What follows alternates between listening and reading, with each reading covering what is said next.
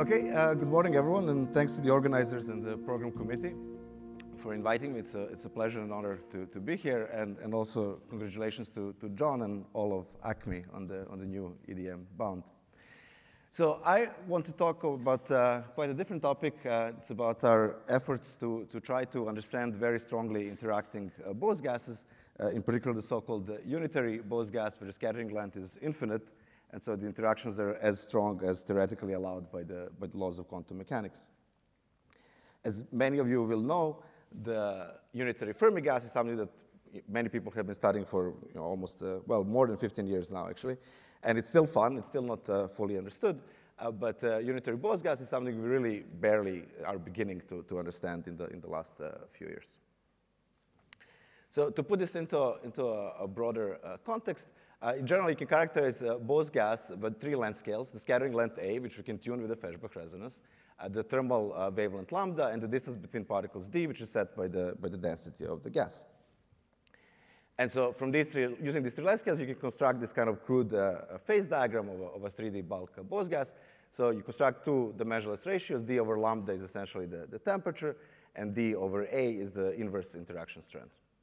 And so this large area over here is trivial. This is a weakly interacting classical thermal Bose gas. Then over here is your typical rubidium-87 BEC, which is D over A of about 100, and this is fully described by mean field physics in school, but we've been studying this for 20 years, and we understand basically everything. Then over here at D over A of about 10 is where you start to see beyond mean field quantum correlations, and we are also working on that, and some of that is on our posters. But this is generally stuff that is accountable for by well-established theories developed back in the 40s, 50s, 60s by Bogolyubov and Li Huangyang and so forth. This is basically where the corrections to mean field of the order of few percent, so they are experimentally observable, but the theories still work, or you can just sort of start to see how they break. Now, what we're really interested in ultimately is to understand this bottom left corner here, where things are very hard and where there's very serious shortage of both theory and experiment. It's hard for a number of reasons. First, it's hard because of strong interactions and strong correlations. But additionally, it's hard experimentally and theoretically because unlike the unitary Fermi gas, which is protected by the Pauli exclusion principle, in the unitary Bose gas, we also have severe three-body recombination and losses and heating. And so this makes the system intrinsically non-equilibrium. And then additionally, because it's lossy, we don't have much time to do the experiments, so we don't go to this regime adiabatically. We actually quench A suddenly to infinity, so we make it kind of doubly non-equilibrium. And then finally, over here is sort of our strange normal state, like you also have in a unitary Fermi gas or cuprates. So if the interactions are strong enough, then even the normal state is actually not trivial. And sometimes you do experiments there because they're a little bit easier. There is an equilibrium state well-defined, and it gives us some hints about what's going on at unitarity. Okay, so these are our experimental tools. We work with potassium-39, which has this nice broad Feshbach resonance centered at 400 Gauss, which we use to tune the interaction strength. And in most of our experiments, we no longer use the traditional harmonic trap, but this optical box trap, which has the advantage that the gas density is uniform inside this box, and that makes it much easier to interpret our experiments and compare things with theory, especially when you're studying some nonlinear effects. Okay, then these are the people who actually did the work. Those in red are here, and they're presenting posters. In particular, Rob Smith has been kind of my main collaborator for about 10 years, until very recently when he abandoned us for another school. And then these people on the left are those postdocs and students who have worked on the specific experiments I will focus on today. In particular, Rich Fletcher and Chris Eigen led those measurements, and we have also collaborated, or have still collaborating with Valery Cornell and Martin Zvirlin. And some the work by other people is on the posters. Okay, so there are two sort of halves, two aspects, two sides of the coin to my story today. So the first one is how in this unitary Bose gas, everything is elegant and universal. In some way that will hopefully become clear. It basically means that you can make everything depends just on the density of the gas, and you can make all quantities dimensionless, and then those dimensionless results are universal. And then the second half of the talk is how that is actually not true. and how this breakdown of universality might actually be what is actually more interesting in the long run once we really understand it properly. So for those of you who already know a little bit or a lot about this topic, basically one has universal preconceptions and expectations if one pretends that this strongly correlated unitary soup consists only of atoms with two body contact interactions.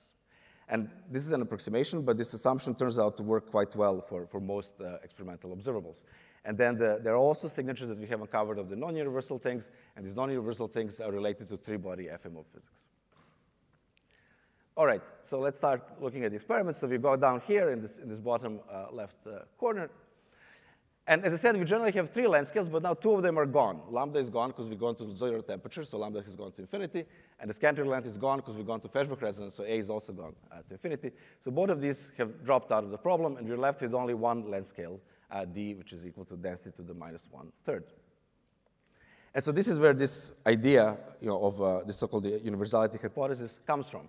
That we have this state, which is in principle arbitrarily complicated. We don't know much about it. We don't really understand it.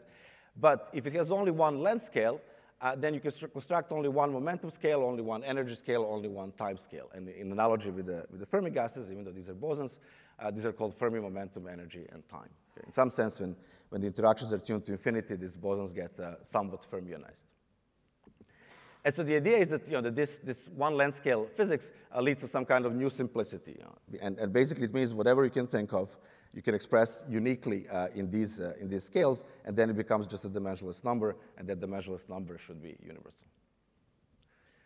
Now, as I hinted before, the problem with the unitary Bose gas is it has strong losses in heating. And actually, additionally, the problem is that these universality scaling arguments also apply to the losses. Okay? And that's a bit scary, at least before we do the experiments, because basically, for all we know, without experimental results, what we expect is some kind of state which has energy per particle of the order of Fermi energy, and also has the lifetime of the order of Fermi time, which is just the same thing. Okay? And so if you like, what we're looking for is some kind of state which has a quality factor of order 1.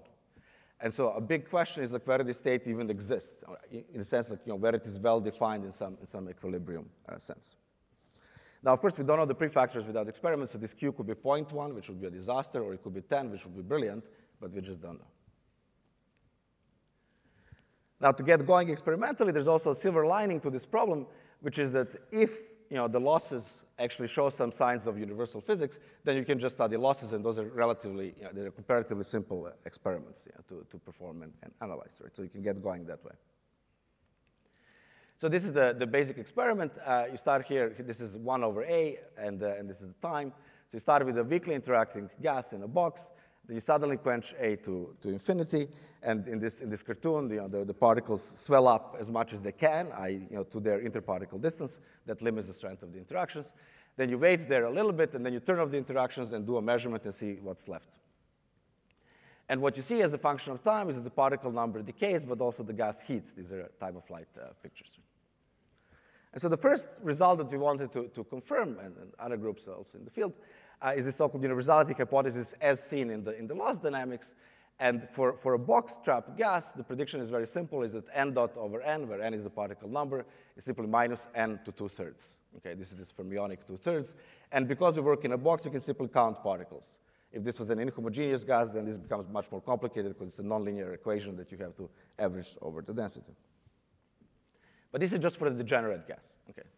Anyways, so we do the experiment, so we just count the atoms. It's a simple idea. We count the atoms as a function of time, and we take enough statistics so we can differentiate our curves, and then we plot n dot versus n on a log-log plot.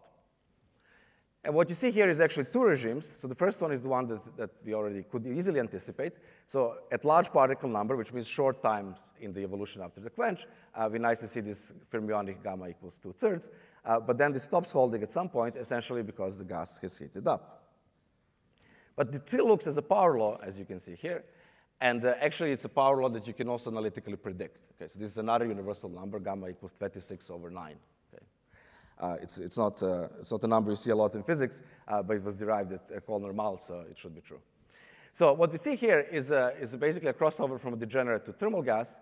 And it happens in this example when the atom number drops to about 40% of its initial value. So we have lost about 60% of the particles. It turns out this is not just in this example. It turns out that this crossover also has many universal features. Right? So actually, it doesn't matter what atom number or what density you start with. The crossover always happens when you lose about 60% of the atoms. It's actually 57 plus minus 4. And the reason this number is universal, I don't know why it is exactly 60%. That's a sort of number for the theorists to think about. But the reason this is universal is because basically, the losses and the heating are not two independent processes. Okay? And so the only reason the energy per particle grows is because of the loss. So everything is coupled. And so maybe more intuitively, what happens is that the crossover always happens when the kinetic energy per particle grows to some universal value. Okay? And that universal value turns out to be 1.7 Fermi energies, according to our first estimates. So again, these are sort of numbers these are just dimensionless numbers, which are for theorists to think about. But the number we care most about at this point as experimentalists is the crossover time when the transition happens after the quenched unitarity. And again, completely independently of what density you start with, that always happens at 4 Fermi times. And so this kind of makes us reasonably happy. I mean, 4 is much better than 1. This is suggesting that maybe we have some kind of many-body state that actually has a quality factor of 4 and not 1. So we have more hope to keep going and maybe observe some quasi-equilibrium properties of this system. So I'm going to reiterate this because it's a key point. So basically, to rephrase my big question from the beginning of the talk, now the big question is whether 4 is much larger than 1. In this, maybe some people have a feeling. Is 4 much larger than 1? Sure. OK. Thank you, Bill. So whether 4 is much larger than 1 in this context, I think Landau said it at 3, so 4 is more conservative than that. So basically, this degenerate gas lives for 4 Fermi times, and the question is whether that is enough for it to establish some kind of equilibrium or quasi-equilibrium steady-state properties. And if so, can we look just at early times when only coherent stuff happens and the heating has not taken over yet, and can we separate the coherent dynamics from the heating? And ultimately, most ambitiously, even though we cannot turn off heating yet, there are some ideas about that, could we actually deduce experimentally what the state of the gas would be if there was no heating? So this turns out to be pretty hard. If you tried many things that didn't work, I'm going to show you just one example of something that does not work easily. It's an important quantity, but does not answer these questions. So if you simply look at the total energy per particle and its evolution in time on a logarithmic time scale, you start with some low energy, you end up thermal. This part is theoretically understood. But from there to there, you go in a very, very smooth fashion right here. So we cannot separate this into two numbers. We don't see any kind of plateau, any kind of intermediate stopgap. And we cannot say like this much is correlation energy and the rest is heating, which is what we would like to do. So this didn't work, and there's various other things like condensed fraction, momentum distribution that don't work. But we have actually found a way to make progress. Actually, our student, Chris Eigen, has experimentally made this discovery, found a way to go forward. And so the idea is what we do here is we do fully momentum and time resolved analysis of our dynamics. So you start with the BC, everything is k equals 0. You quench the unitarity, and so that's not an equilibrium state. Even if there was no heating, that's not an equilibrium state. And even if there was no heating, the momentum distribution would broaden, and the higher k states would get occupied just because the correlations are developing in the system. It's becoming some strongly correlated state. The question is whether that coherent correlation growth can be separated from the heating at long times. And it turns out that if you look at k states independently, it can. Okay, so again, this is logarithmic time axis. And individual case states, you do see these kind of plateaus, right, where first you have fast rise, and then eventually heating kicks in. But in between, there's some kind of saturation. And these time scales where this happens are of the order of Fermi time, so that makes sense. And also, again, 1 is much less than 4. But you also see that these lines are not perfectly aligned in time, which is why this information is lost if you simply add up all the curves and look at the total energy. So you shouldn't do that. So what we do instead is we study two things. We study this momentum-dependent relaxation time, if you like, how long it takes to get to this intermediate steady state, and what is this steady state momentum distribution. And then we piece together this n bar k of k function, which is not a momentum distribution at any specific time. This is a subtle point. But it is our best experimental guess of what the momentum distribution would be if the heating never kicked in the system. All right. And so these are the results for this relaxation time towards the steady state and the steady state momentum distribution. I'm not going to go into all the details of this, but just to stress some salient points. So the first order message is, again, this is very universal. Okay? So everything here is dimensionless, and I'm showing data for 3 different densities. But if you express all times in Fermi time, all momenta in Fermi momenta, and so forth, so that everything is dimensionless versus dimensionless, then all the data collapses onto these universal curves. Whatever these curves are, again, this is a theoretical challenge. As a sort of next layer of sophistication, we can make some more comments. And one is that the relaxation times make actually some sense. It has been, to some extent, even semi-quantitatively anticipated by the theorists. And what you see here is basically that relaxation time is 1 over k in dimensionless units at low momenta and 1 over k squared at high momenta. And this we can qualitatively at least understand as being related to the phasing of excitations, which are sort of Bogolyubov-like, except in the unitary gas, the speed of sound goes to the Fermi velocity. Right? So the chemical potential is of the order of Fermi energy, the speed of sound is of the order of Fermi velocity. So this matches the expectation for so-called pre-thermal steady state. Now, on the right-hand side, the result is somehow even more striking. I mean, it's clear that all this collapses onto the same curve. It's a very smooth curve, but it's not a curve that anyone has predicted. It looks perfectly exponential over about 3 orders of magnitude in occupation numbers. So this is a challenge for the theory.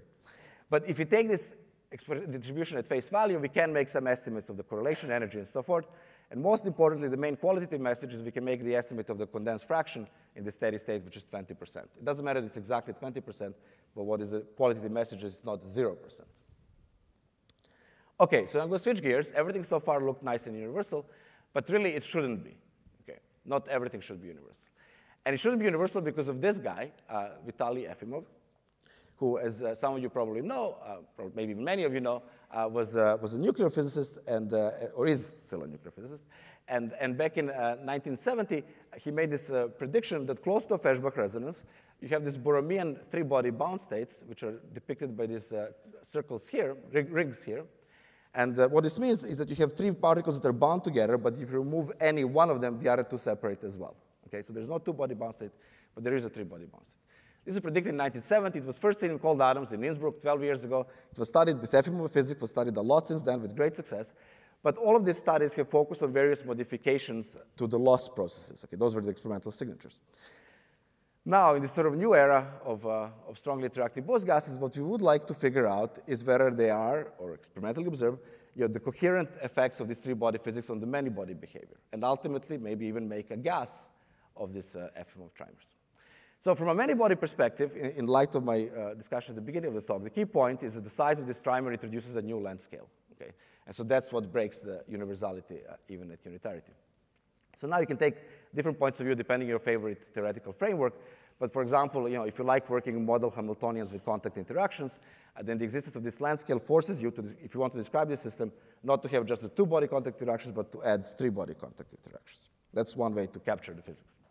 More generally, you could say that in this system, what you expect is some 3-body correlations which cannot be deduced from arbitrary complete knowledge of 2-body correlations. And these irreducible 3-body correlations are quantitatively measured by thermodynamic quantity called the 3-body contact. Okay? So this 3-body contact should enter all kinds of thermodynamic relations in addition to the better-known 2-body contact, C2. I give you just one example, which is probably the most famous in the field. If you look at the momentum distribution of the gas at high momenta, then the famous 2-body results, which has been studied from Bogolyubov in the old days to, in the modern day, it's attributed to Tan. The 2-body result is that this momentum distribution goes as C2 over K to the 4. And then if you have 3-body physics as well, you should have another term, which is 1 over K to the 5. And there has been some weak evidence of this in an earlier experiment by our friends at Gila. It was not conclusive, and without going into details, you can imagine that experimentally this is horrible. I mean, it's hard enough to see one power law clearly in experimental data, let alone 2 power laws in the same overlapping region of momentum states. And so our first big question, as we foray into this coherent 3-body physics, is whether there is some other quantity, any quantity, which we can measure where we can clearly isolate the 3-body physics.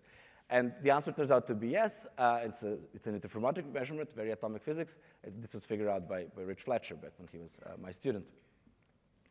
So to give you the background, through some dumb luck, in potassium-39, we have these 2 spin states, red and blue, where red is our usual state that I talk about.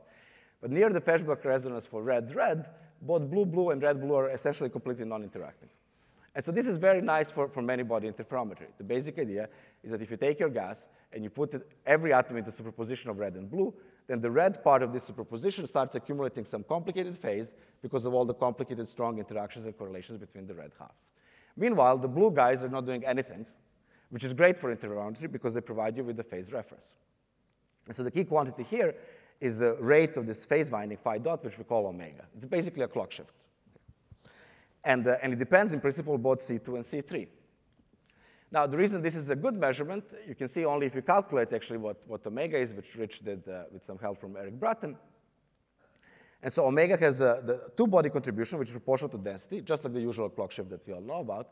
And then it has a three-body contribution, which is proportional to density squared. And this one, if you look more carefully at these functions, this one is very weak away from resonance, away from the unitarity. On the other hand, at unitarity, the exact opposite happens. This one is not so small, and this one exactly vanishes because it has this diverging A here in the denominator. OK, so this is the experiment. It's a basic Ramsey protocol. And we did this actually with a thermal gas because this was easier and it was good enough for this purpose. So it's just 2 pi over 2 pulses, and you look at the phase that accumulates between these pi over 2 pulses, which you deduce from some Ramsey fringes. And the first thing you check, actually this was also a new result back then, but it's not our main story, is you go to very low density, so you know there's no three-body physics, doesn't matter how strong the interactions are, and you tune the interaction strength, and you see that you can recover the two-body theory without any free parameters. The two-body theory is here in red. And one part of that confirmation is that it's exactly on resonance, where A is infinite, omega is 0, as expected. And so with that confirmed, then you just zoom in on resonance and start cranking up the density. And so the smoking gun for this three-body coherent effect is that the clock shift actually scales as density squared. There's some more details in the paper, but the scaling is the main point. Now, one thing I want to stress as I enter the last part of my talk is that these three-body correlations, or effective three-body interactions, they exist because of the existence of the FM of three-body states. But seeing three-body coherent effects does not mean you have actually populated these FM of trimer states. So this doesn't prove any population of FM of trimer states. That brings me to the last part of the talk, which is about molecules in a degenerate gas. So this is, again, some of the story is some of the methods are very old. The basic idea is that if you are at resonance, at unitarity, and then you don't suddenly jump to weak interactions, but you slowly sweep away to weak interactions, you can convert some of your population of atomic population into molecules. And how many you convert depends on the correlations at unitarity, some measure of the correlations at unitarity. In equilibrium, this might be just the phase space density because there's no other parameter, but out of equilibrium, things can be more complicated. And so this is the generic measurement you see here for one particular density.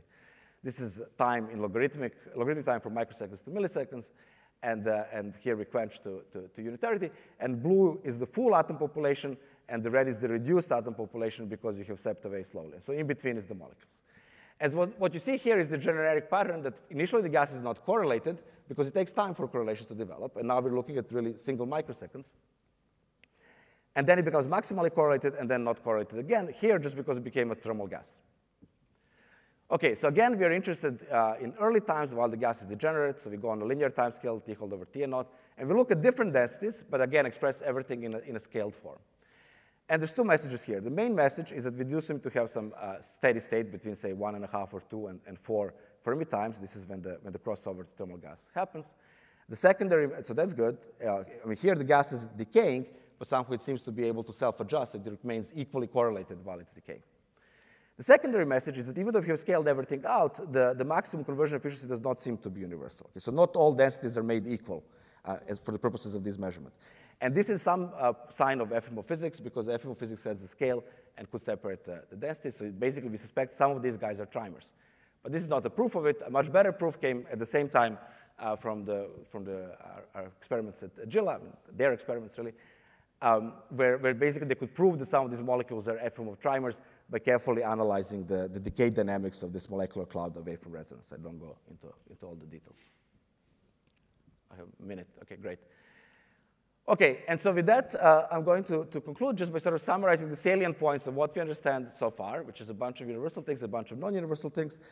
And these are still, to some extent, disjoint pieces of a puzzle, but these pieces of the puzzle are growing and starting to join, and it's all looking kind of promising for even bigger, even cooler things to come. So just to summarize, this unitary soup lives long enough, not just in a practical sense that we can do some measurement, but in a more fundamental sense that it does attain some steady state. And the steady state is quite correlated, as judged by the molecular conversion, which is cool. At the same time, it still has a non-zero condensed fraction, which is also cool. And what might make it particularly unique is that it's a degenerate many-body state, which has significantly controlled by three-body physics. Right? I don't know of any other example of that in nature. Right? Yeah, so thank you. With that, I'm going to end, and thank you for your attention.